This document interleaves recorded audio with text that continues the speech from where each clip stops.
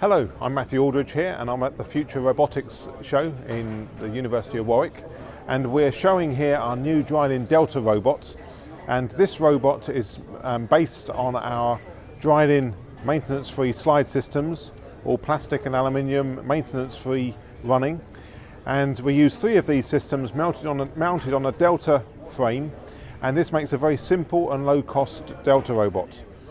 We manufacture these in Northampton, and the price starts at £5,000. And we can also supply these with a control system and using the igus D1 controller, and you can buy it fully assembled or in kit form.